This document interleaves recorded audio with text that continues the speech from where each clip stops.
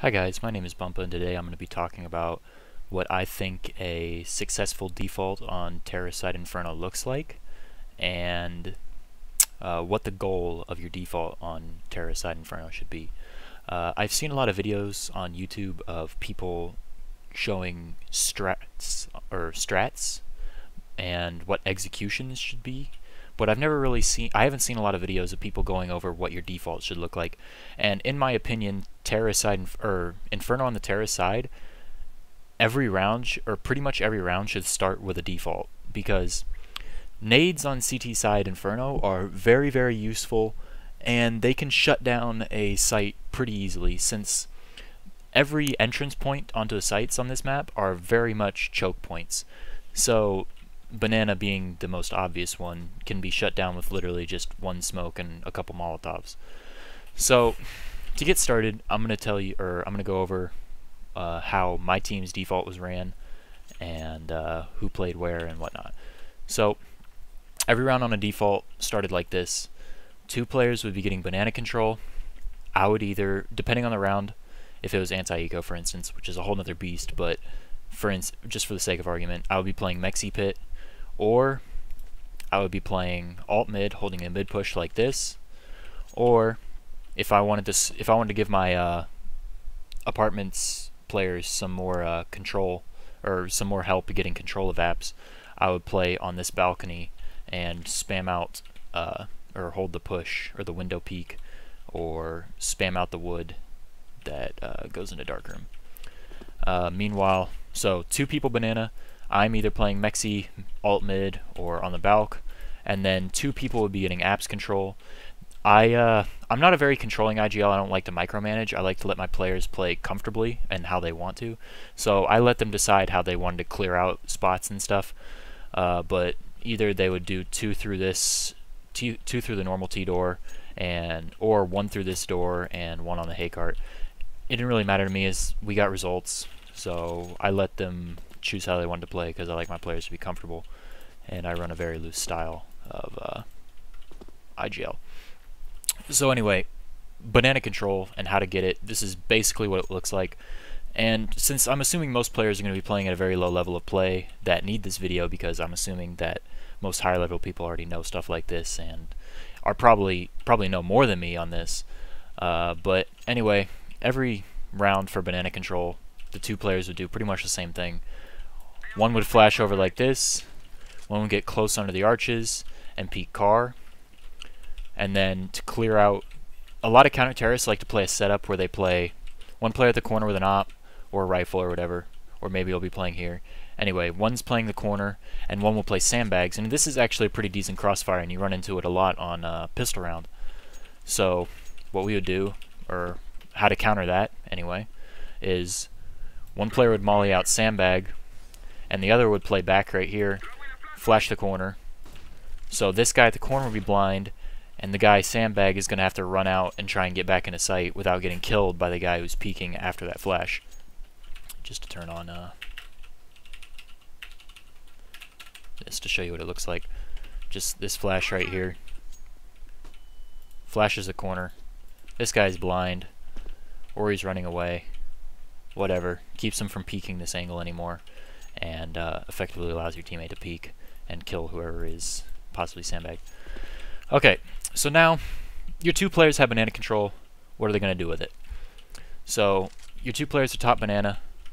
Now here's the part where they need to start baiting nades, because banana especially is one of those sites that can be shut down with one smoke, and when that smoke fades, if they're good at rotating smokes, they can throw, I'll show you, they can throw this smoke from arch that pretty much keeps the B site on lock the whole time.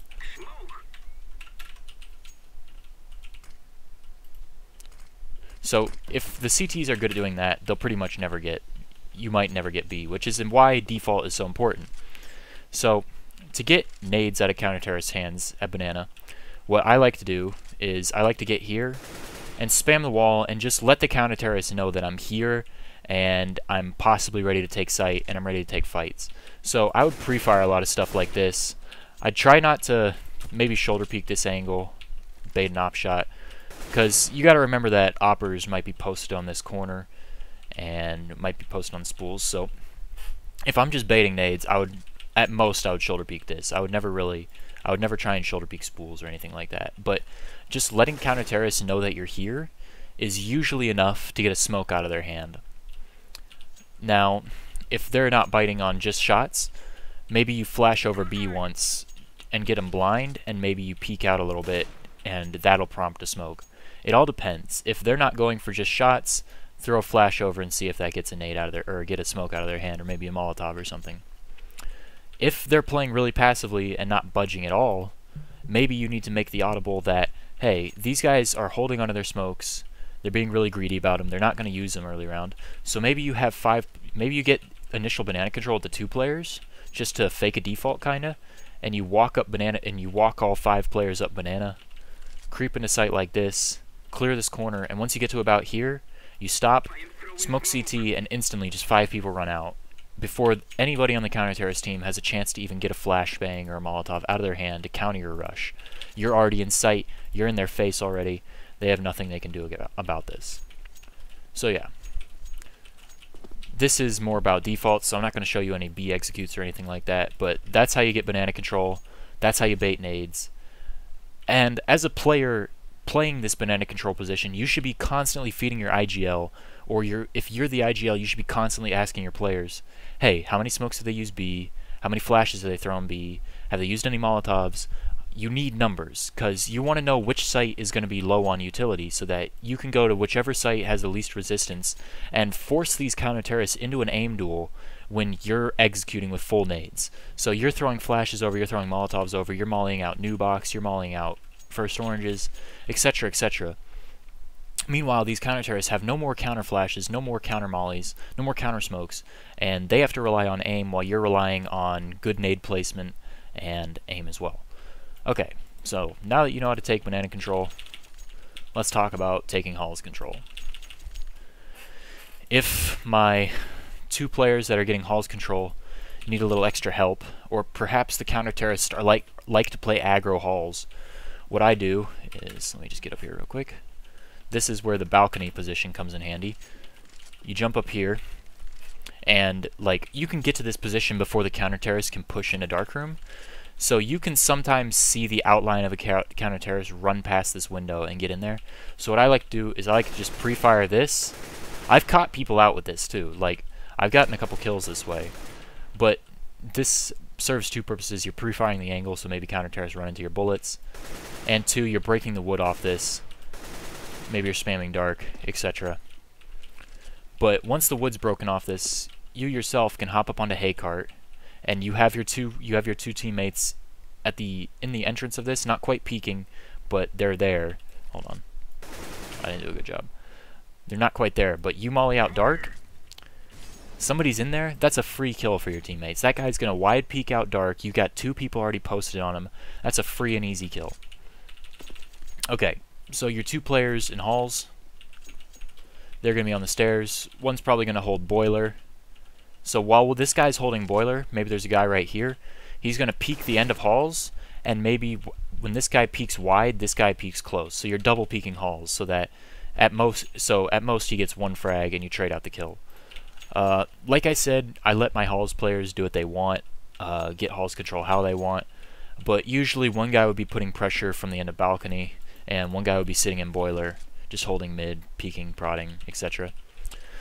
Okay, so what I like to do, I called this quite often actually, and it worked a couple times.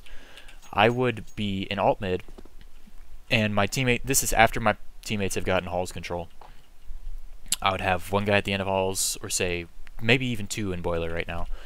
I would either smoke off arch, or not smoke off arch, but I would say I'm smoking off arch, I'm gonna flash you up mid, I want you to kill this guy porch. Because we know there's a guy playing porch, he's playing pretty aggro, and we got guys in boiler ready to kill him. So maybe I would smoke off arch first, maybe not, because sometimes if you smoke off arch first, the guy porch is just going to fall back because he doesn't have support from his teammate arch anymore, but if he's dumb, he'll stay. Anyway, I would throw that smoke or not, come over here, and flash my teammates up mid, like that. Perfect pop flash, guy porch is blind, your 2 teammates, or maybe just 1, and you, you're going to be supporting. All three of you swing out wide, kill this guy in your porch, and if Arch is smoked off already, you don't even have to worry about that. But if it's not smoked off, the Arch player is going to be blind from this flash as well.